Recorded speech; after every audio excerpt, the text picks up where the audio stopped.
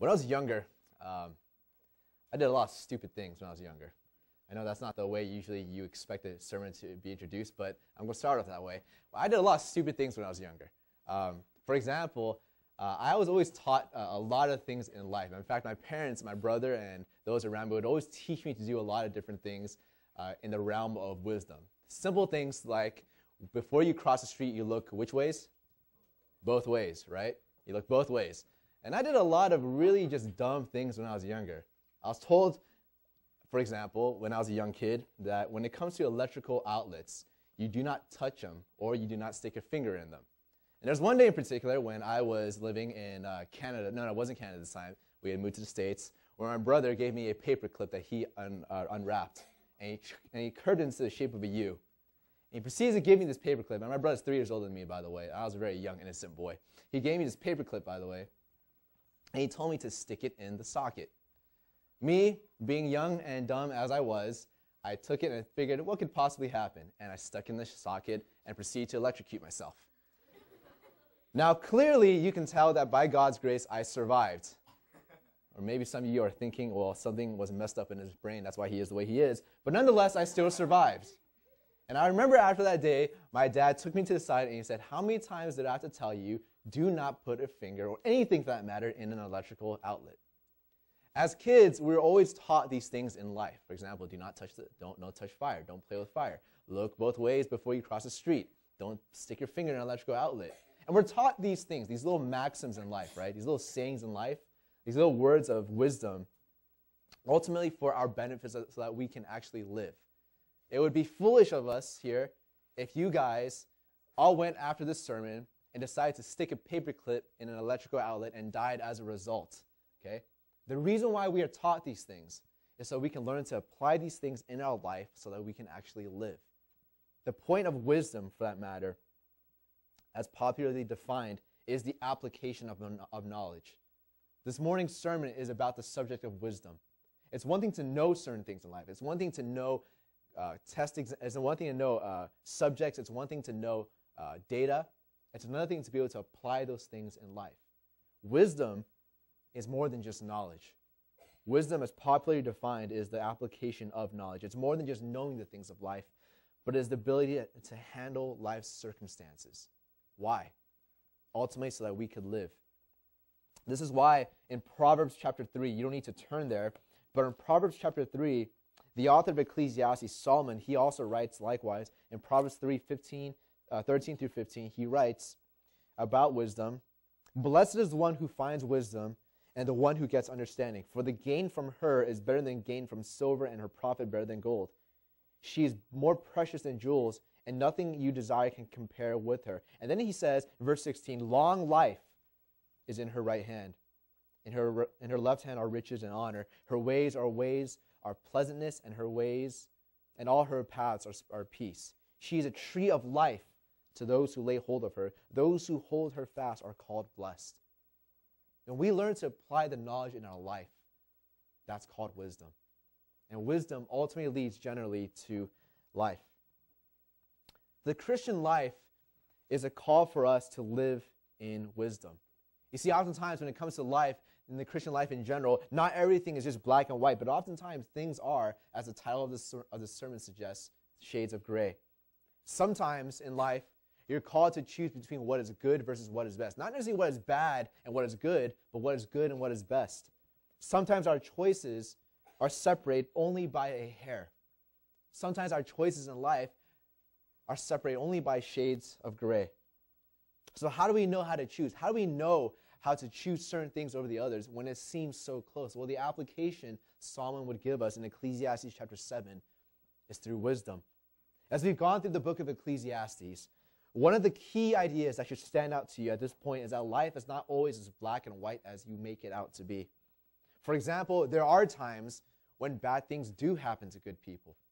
There are times where bad things happen to God-honoring people. There are times when good things happen to bad people.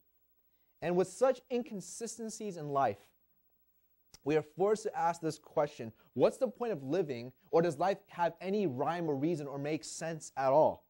Why does everything seem so random in life? Does life have a purpose? Does life have meaning? Or is life just a big mess of random things thrown together where everything doesn't make sense whatsoever. And so if that's the case, why should we live our life righteously? Why should we follow rules if, in the end, bad things happen to good people or good things happen to bad people? The answer, according to Solomon, when we come to Ecclesiastes chapter 7, verses 15 through 29, is that as we learn to apply wisdom, specifically God-honoring wisdom, that is how we make sense of life.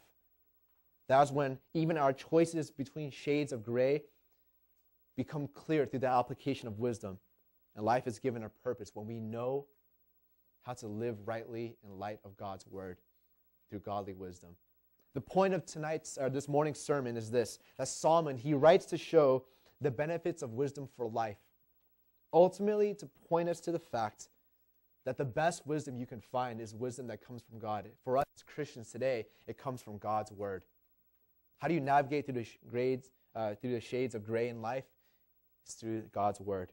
So let's go through the text together. It's a hard text, and so I want to break it down to you as simply as I can. But let's start, first of all, in verses 15 through 18. The first point, if you're going to be taking notes, is this. Wisdom helps us in living righteously. Wisdom helps us in living righteously. What's the benefit of wisdom? How does it help us navigate through shades of gray? Well, it does so because it helps us in living righteously.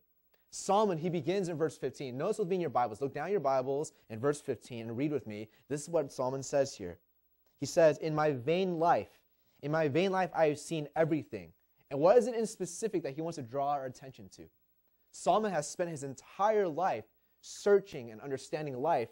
And what is it specific that he has come to observe at this point? Well, notice what he says in verse 15. In my vain life I've seen everything. And notice this. There is a righteous man who perishes in his righteousness, and there is a wicked man who prolongs his life in his evil doing. And this should be somewhat shocking to you. Not only to you, but more so to the original readers of Solomon's time. Why? Because the general truths of life, the general truths of the Bible are that those who live righteously are those who have a long and filled life. They're the ones who reap the benefits of life. They're the ones who will receive the good things of life. And in general, those who act wickedly or sinfully are those who receive life's punishments. In fact, again, you don't need to flip there, but in Proverbs chapter 2, verse 20 through 22, this is the same author, by the way, the same author. Proverbs chapter 2, verse 20 through 22, this is what he says. He says, so you will walk in the way of the good and keep to the paths of the righteous. Why? For the upright will inhabit the land, and those with integrity will remain in it. But, on the contrast, the wicked will be cut off from the land, and the treacherous will be rooted out of it. And this is the general truth. Solomon understands that the general truth of life is that if you're good, good things happen. If you're bad, bad things happen. And so how do you think people will respond when they hear Solomon's words in verse 15? That he has seen everything in life, and he has also seen that there's a righteous man who perishes, and there's a wicked man who prolongs his life in his evil doing. You see, when people oftentimes read the Bible, they expect certain things. They expect, okay, since I read the Bible, I expect that to be good, God will bless me. And if I'm bad, God will not bless me. And so I'm going to spend the rest of my life being good. And so as a result of that, what people tend to do from time to time is that they tend to make themselves overly righteous. Or they tend to be overly zealous for righteous works or for good deeds. And so with that expectation, you can imagine how easy it is for people to start showing off, quote unquote, their own righteousness. And I think you know what I mean by this. I remember when I was a child, when I was in elementary school, and some of you guys, you can think only a couple years back, when I was in elementary school, I remember that before class would end, right, the teacher would always ask us to sit in our desks and our tables and be, clean up your desk, whatever it is, be quiet, be polite, whatever it is. And the person who's quiet and cleans up their table the fastest is the person who gets let out the earliest, right? And so what you have is a bunch of people who, throw everything in their, cubbies or whatever it is, and they sit there and they fold their hands like this, right? And they're quiet and they're just staring straight ahead. They're not saying a word. They're the perfect picture student.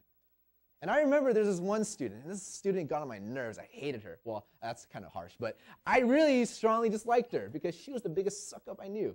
And I remember at the end of every single class, she would do the exact same thing. She would put away everything. She would zip up her jacket, zip up her backpack, and she would sit there with her hands clasped like a dainty little girl that she is, acting as if she is the perfect little princess. When in reality, I knew that she was the opposite. Anyways, beside the point, right? This girl, she would be so good at this that every single week, she would always be the first to let out without fail. There was never a time where anyone could be loud early to her because she would be the first one to pack up everything. And so me and my friends, we started having this competition. Who would be the first to, outdo her, right?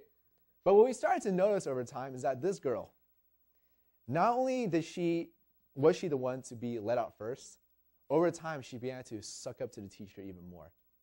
Oh, Mrs. Darnell, your hair looks so pretty today. Oh, Mrs. Darnell, I know you like squirrels. Here, I got you a squirrel. Oh, here, Mrs. Darnell, right?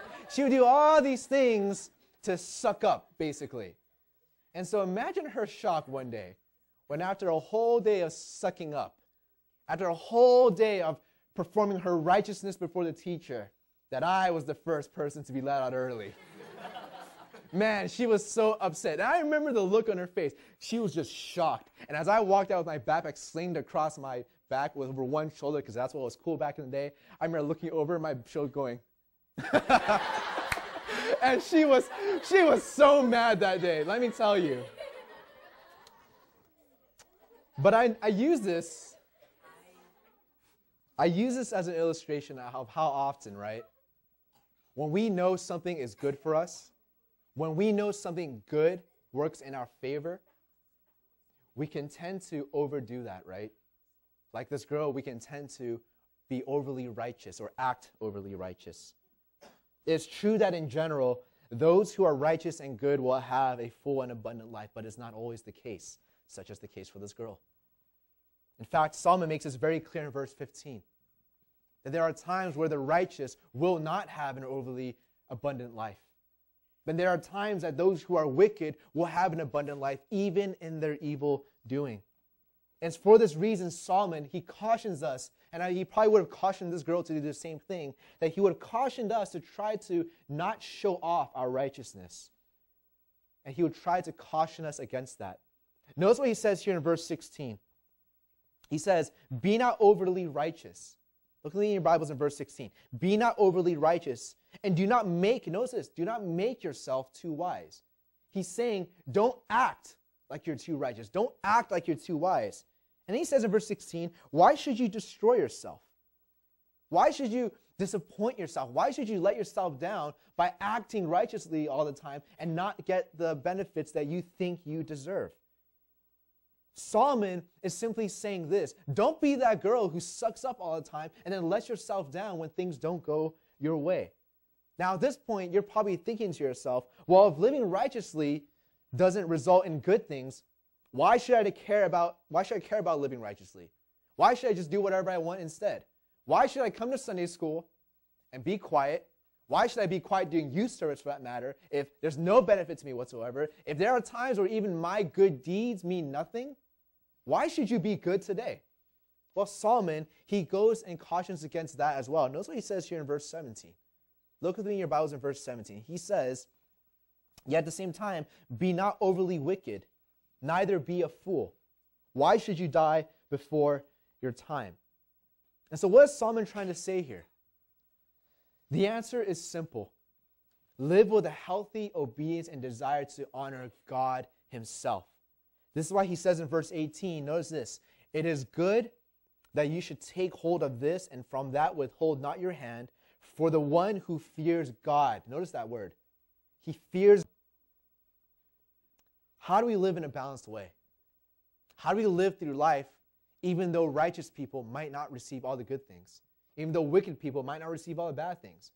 What's the point of living? How do we live life in a way that's righteous? Well, Solomon, he tells us first and foremost that to live righteously is not what you do or what the benefits that you receive. It's who you live for. It's who you're honoring. You're honoring God himself. And think about why this is important. If you live life to honor and please God, then does it matter what benefits or repercussions you get in life? You see, so often for a lot of us, right, we're like dogs almost, right? Where we've trained ourselves to do certain things because good things will result from it. We think to ourselves, well, if I do A, B, C, and D, then good things will result from it. If I do A, B, C, and D here, then bad things will result. And so what I'm going to live for is I'm going to live for the benefits of life. I'm going to live for the fact that I could get an A. I'm going to live for the fact that my parents will think good of me. I'm going to live for the fact that my Sunday school teachers will think of me as their favorite Sunday school student. But Solomon's point here is that a person who cares more about God's honor will always live righteously, even if no one sees it, and even if there are no benefits from it. And be honest with yourself, right? If you could do whatever you want and get away with it, if you could not listen to your parents, not listen to your Sunday school teachers, not listen to your pastors and get away with it, would you? See, I don't think any of us here would try to be good if we could do whatever we want and got away with it. I think the majority of you here would be talking in the middle of my sermon if you knew that there were no repercussions, if you knew that there's nothing bad. But most of us here know that by staying silent and being respectful, that's always a good thing. But Solomon here is challenging us to rethink of our values. How do you live righteously? It's not by living for the benefits, it's by living for the person. What drives you to godliness? What drives you to being good, quote unquote? What drives you to be living in a godly way? Is it because you desire to be a good student? Is it because you desire the benefits of being known as the favorite Sunday school kid? Is it because you desire to be known amongst your parents and her parents' friends that you're the good kid? Is it the benefits of you not getting into trouble? Would you still desire to live righteously or in a godly manner if none of those benefits ever existed? You see, Solomon understands that oftentimes we're too driven by our gifts, by the gifts that God gives us, rather than the fact that we should be driven by the giver. And this addresses the idols and the gods in our own heart. Godly living should always be motivated more so by our love for God than it is for our love for the rewards. And let me tell you, if you're driven more by God than the rewards that God gives, that's an infinitely stronger motivation to live righteously. Let me explain what I mean by this. Ladies, I use you as an example all the time because I think there's a lot of good examples I can use for you. But ladies, if you were to ever get married one day, and I hope that you will, I hope you'll find a godly young man who will love you for who you are. Ladies, if you ever get married one day, I hope that you will find a husband who loves you for who you are. How would you feel if your husband loved you only for your money? Or how would you feel if your husband only loved you because of your good looks? How would you feel if your husband only loved you because of whatever reason other than you? I think most of you here would be devastated. Fellas, same thing for you. How would you feel if the lady in your life married you only for your money or only for your reputation, rather than marrying you for you? You see, what will keep people faithful to each other is not because they desire the benefits or the rewards from any relationship, but it's because of the person themselves. What will keep people faithful and loving to you one day, even when you lose your money, even when you start sprouting zits left and right, even when you don't look your best in the morning, even when your breath stinks, even when you have bad days, what will keep a person faithful to you is if that person loves you and not the benefits of you. In the same way, that's what will keep us faithful to God. What ultimately drives us to live righteously for God and for His honor and for His glory is that we love Him.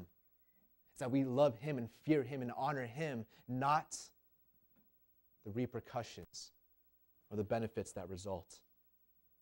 Godly wisdom, Solomon encourages us here that despite whatever may happen, come what may, good or bad, live for God, and that will ensure that you live righteously even when no one sees it. But I also want you to note the next point. Not only does wisdom help in living righteously, but wisdom helps in understanding sin. Notice in chapter 7, verses 19 through 22. Solomon, he continues and he says how wisdom helps us, the benefit of wisdom, it helps us in understanding sin. And notice what he says here in verse 19 with these words. He says, wisdom gives strength to the wise man more than 10 rulers who are in the city. And the idea that Solomon here is conveying is that wisdom can bring more stability to a single man than 10 rulers who take care of an entire city. Now, why would he make that statement? Well, notice what he says here in verse 20. He says, surely, look out in your Bibles at verse 20. It says, surely there is not a righteous man on earth who does good and never sins. Solomon understands the reality of sin in our lives. He understands how sin is a prevalent reality amongst every single person alive and every single person who has ever died. Every person that you know of, your best friend, the person that you love the most, your mother, your father, your brother, your sister, every single person, your pastor, we are all people who have sinned and will sin. We are all sinners. And because of that, what is Solomon trying to say here? He's saying this, you can count on one day your best friend letting you down. You can count on the fact that there's going to be one day where your friend will hurt you. You can count on the fact that one day your best friend, or for those of us who are married here, your husband or wife, will one day sin against you. Now, I don't think many of us find this necessarily new or shocking per se, but at least we think so. But after all, how oftentimes do we respond when people who are our best friends sin against us? I know you guys are shocked when that happens, because when it does happen, what do we say? We say, I can't believe this person did this to me. I can't believe this person who is my loyal friend did this to me. I can't believe this person who I loved and who I cared for would do this to me. I can't believe my son or daughter would do this to me. I can't believe my brother would do this to me. We end up shocked and disappointed. And as the old song goes by Cat Stevens, that the first cut truly is the deepest, especially when it comes to a close friend. Thought I was going to sing, huh? No, I'm sorry, not today. But how will you respond when that day happens? How will you respond when your best friend turns her back on you? How will you respond when the person that you love the most cuts you the deepest? Many of us here would be shocked. Many of us would feel upset. Many of us would either tend to respond with deep offensiveness, as if we to respond because we're deeply offended, or some of us here will respond with bitter retaliation. But it's for this reason. Notice what Solomon says in verses 21 through 22. He says this, do not take to heart, notice this, do not take to heart all the things that people say, lest you hear your servant cursing you. Your heart knows that many times you yourself have cursed others. In other words, what Solomon is saying is this, don't be surprised when people sin against you. Don't be surprised when your best friend sitting next to you one day turns their back on you or hurts you. Why? Because you yourself have done that to other people. Sin is such a prevalent reality in life that none of us here should ever be surprised if one day the person that we love most, the person that you would never expect to hurt you, actually does. And so how does this again relate back to verse 20? What does this have to do with being more stable than 10 rulers in a city? Because when we have a proper understanding of sin in life, wisdom teaches us to apply that knowledge by knowing how to respond when people sin against us. In other words, we're not caught off guard, but we're stable. We're not surprised. We're not shocked. We're not totally moved to the point where we don't know what to do with ourselves, but we're stable. And let that truth settle into your hearts today. The general understanding for most of us here is that our best friends and loved ones would never sin against us. Scripture, however, tells us otherwise. In fact, life affirms the truth of Scripture. And think that to yourself in your own hearts, in your own minds, in your own life. How many times have you been sinned against? How many times have you had a friend turn their back on you? How many times have you had your brother or sister let you down? How many times have you had your mother or father let you down? How many times have you had people whom you trusted let you down? How many times have you had people whom you say that you trust, tell them a secret, and for them to spread that secret around to let you down? How many times have you had a best friend who ceases to be your best friend the next year? These things happen. And why do they happen? Because of a sin. Because of your sin, because of my sin. Unfortunately, most of us, when we respond to these things, it comes to a surprise for us. And that's why our response is always out of the ordinary. That's why we're either incredibly hurt or we retaliate in a very bitter manner. But when we realize that everyone sins, including myself, including the leaders here, including the adults here, including your parents, wisdom helps us to apply it so that we neither retaliate bitterly nor feel deeply offended. In fact, wisdom reminds us that though people have sinned against us, it is equally true that we have sinned against them. And more so to the point, wisdom teaches us that even though people have sinned against us, and you should recognize that it happens all the time, we've sinned more so against Christ and against our God himself. Christ, when he went to the cross, he didn't go to the cross simply to be an example. He didn't go to the cross simply to show us what a good life looks like. No, he went to the cross chiefly to take the place of your sin and my sin. He went to the cross. Our sin was so far against him that it sent him, the perfect Son of God, who did nothing wrong, to die and to take a punishment that he did not deserve because of our sin. And so the proper response for a wise person who understands the nature of sin in life is simply this: to forgive as Christ forgives. And by the way, doesn't that connect with our first point? Part of living righteously or honoring God is that we know how to handle life when people sin against us. To honor God when people sin against us is to obey his word, specifically by forgiving others.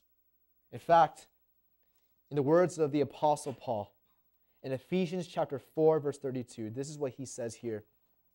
He says, "Be kind to one another, tender-hearted, forgiving one another, as God in Christ forgave you." Is there someone in this room that has sinned against you today? Is there someone in this room who has turned their back on you? Is there anyone in this room here who feels hurt because whom you thought to be your best friend betrayed you? The answer Paul would give us, the answer Ecclesiastes would give us, is to recognize that and to be stable and to respond with forgiveness. Some of you guys have gone through terrible hurts. Some of you guys have gone through hurts that I cannot even begin to imagine. And I'm not saying that I understand you, but I am saying this, that Christ understands you.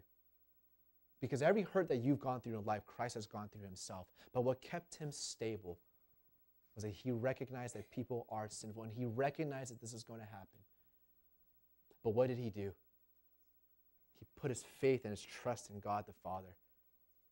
And so we're called to do the same thing, to trust God and honor him by forgiving each other. Now, at this point, you should already see that the wisdom that Solomon is talking about here is more than just a worldly wisdom. But as we've seen throughout Ecclesiastes, Solomon has been thinking beyond the conventional means of human wisdom. After all, human wisdom cannot explain why things happen the way they do. And if so, there would seem to be no purpose or meaning to life. But Solomon, he desires to show us that there is meaning to life, that even though life seems pointless and with no sense of rhyme or reason whatsoever, the purpose of life is only found in God himself. That when we look beyond human wisdom, it points us to God. And that's our final point. Wisdom helps in pointing us to God. Look at verses 23 through 29. Wisdom helps us in pointing us to God. Why do I say this? Notice what Solomon says here in verse 23. He begins with these words here, and he says, "All this I tested by wisdom." All this I've tested by wisdom. Solomon has spent his entire life to explain everything primarily through human wisdom. He sought to explain the intricacies, the difficulties, the circumstances of life through wisdom. But according to Solomon, even for him, even he is still unable to explain why life is the way it is. Why do bad things happen to good people? Why do good things happen to bad people? Solomon has still been unable to explain these things. Hence, he writes in verse 23 through 24, notice this, I will be wise, but it was far from me. That which has been is far off and deep, very deep. Who can find it out? Solomon is basically saying at this point that he has made it his life's greatest pursuit to understand life and wisdom, and yet there are so many things that he can barely begin to scratch the surface of. And for this reason, he writes in verse 25. Notice what he says here in your Bibles. In verse 25. I turned my heart to know and to search out and to seek wisdom in the scheme of things, and to know the wickedness of folly and the foolishness that is madness. In other words, Solomon's goal in life is to understand wisdom so that he can explain life.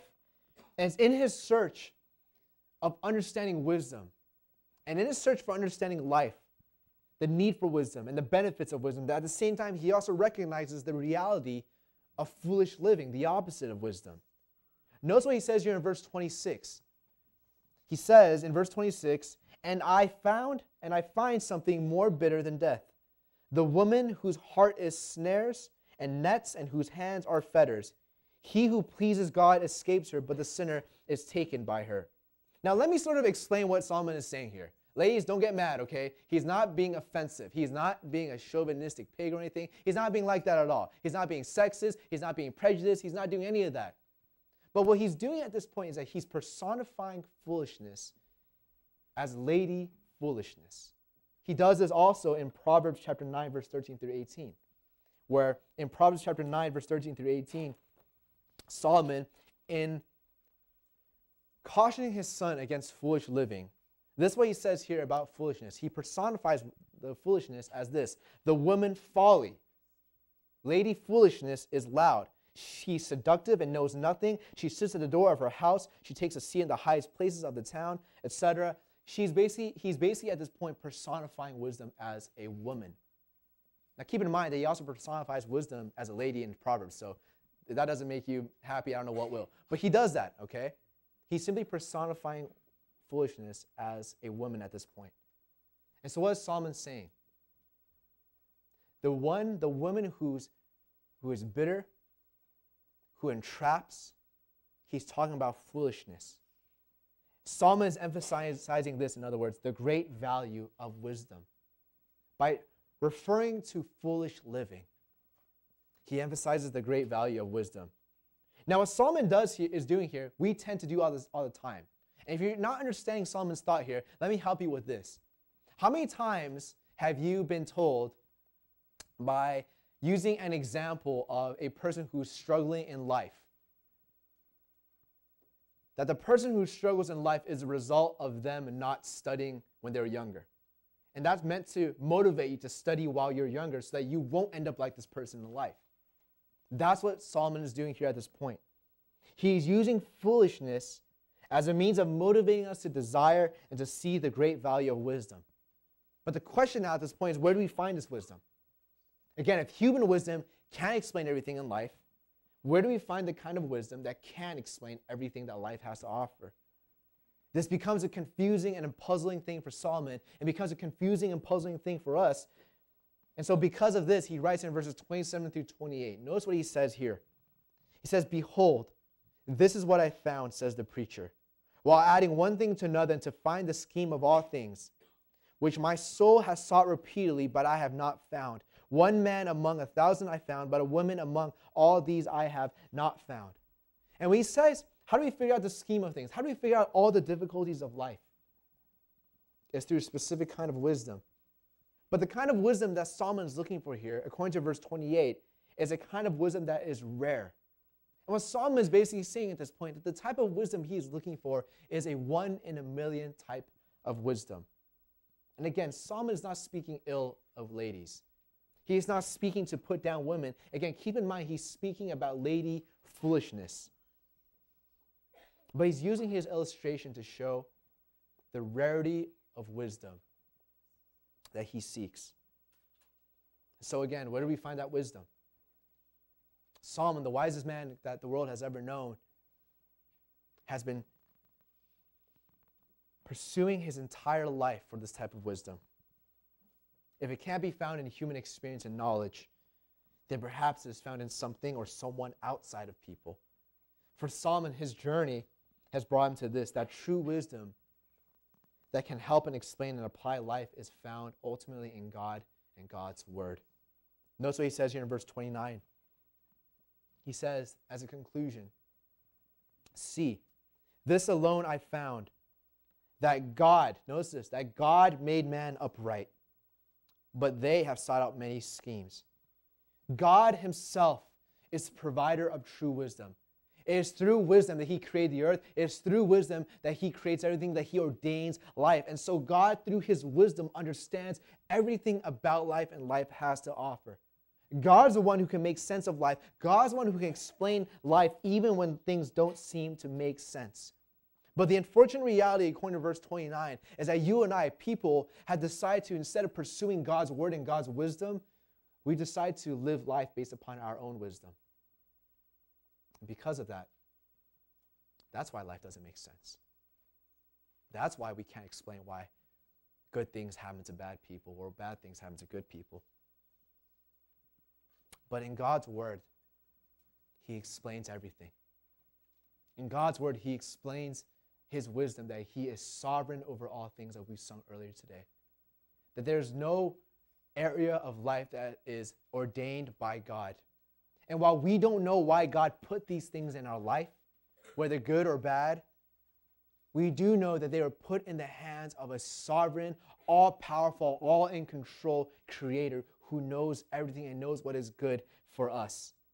You cannot explain life based upon human wisdom. You can explain how things came to be maybe, but yet you still cannot explain why you should be even living. The reality is that God's word tells us why we should be living. God's word tells us very simply that we live for one purpose and one purpose only. That is to enjoy God and to honor him forever. That by honoring who God is and by enjoying him, there is purpose and meaning to our life. The problem, however, is that in us seeking our own wisdom, in us trying to do things our own way, what we've done is we've rebelled against God and sinned against him. As a result of that, every single one of us are unable to honor God. Every single one of us are unable to please God. And so what does God do? He sends Jesus Christ down. And through Jesus Christ, there is a picture-perfect reminder of how even a righteous person like Christ can have bad things happen to him, such as his crucifixion. And while we don't know why, at least from a human perspective, we know from God's word it's for this reason. That by him dying for us as a good person, even though he had done nothing to deserve it, by his death and by believing in him, we can have life and salvation. Living life will only make sense if you live through the lens of God's word, through God's wisdom. You will not be able to explain why things happen unless the word of God tells you why. If you try to live your life without understanding God's word, nothing will make sense. You will find yourself distraught, upset. But for the Christian who has placed their faith in Jesus Christ and has placed their faith in the Word of God, they know that everything is according to God's plan. And there's nothing that can upset that person otherwise, because he or she believes in the sovereignty of God and the goodness of God over all things, most importantly through the death of his Son, Jesus Christ. Let's pray.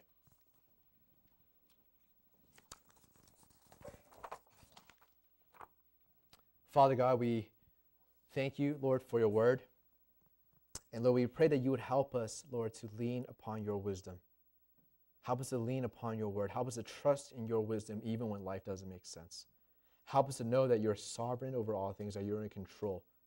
That even when good or bad things happen to good people, or bad things or good things happen to bad people, Lord, help us to see that wisdom from you will help us make sense of life.